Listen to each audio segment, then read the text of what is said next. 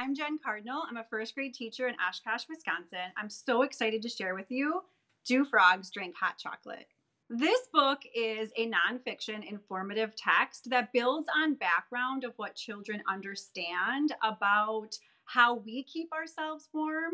And then it goes into sharing about different types of animals and how they use their superpowers to keep themselves warm in the cold. There are big bolded words after you share a little background about what we understand as how we keep ourselves warm. Like, do we drink hot chocolate? Do frogs drink hot chocolate? No. And there's a big bolded no on the next page that every student is able to read, which is super exciting for them. They were ready to look for the yes and the no. And there was a page about butterflies. And one of my students said, wait, butterflies don't heat themselves by sunbathing. And it was so cute because then he looked and saw the big word yes. And then he was learning more about that. And he wanted to then go to our library and check out a book about butterflies to find out more, which was super cool. We also use this in our nonfiction informative writing.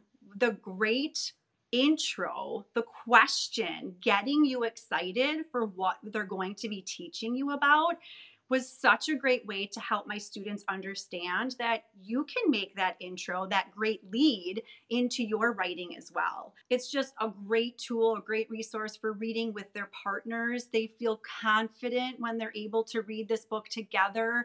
They know some of the words that pop out at them, which is so wonderful. We're also talking about animal superpowers in science. So the connection to the squirrel using its tail as a blanket to keep it warm was a great connection to what we're working on in science, and understanding why these certain animals live where they do and why they need to have special things on their bodies to protect them. The language, the vocabulary in learning about different types of animals, like tuatara. We had no idea what a tuatara was.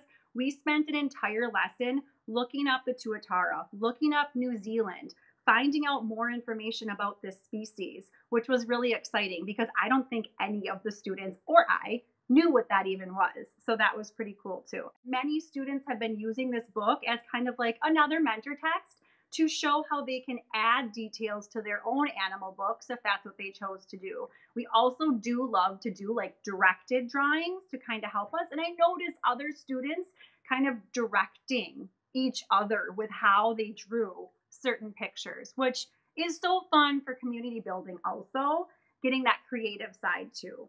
Do Frogs Drink Hot Chocolate is a great addition to your science lessons, your social studies, your reading mentor text, your informational writing. It's such a fun book for students to get excited about and be able to read and feel empowered to be able to share with their friends and make connections.